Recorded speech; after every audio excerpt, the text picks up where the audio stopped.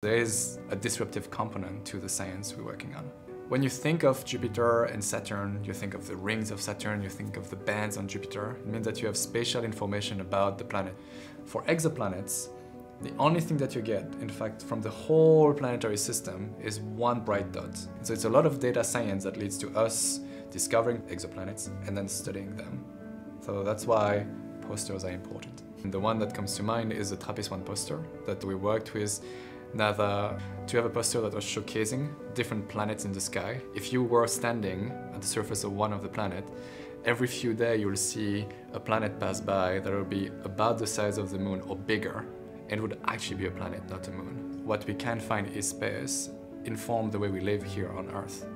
We find planets, we study atmosphere, so these discoveries will inform our future. This is why it's pivotal to have artists rendering that can allow the public to really connect with what we do.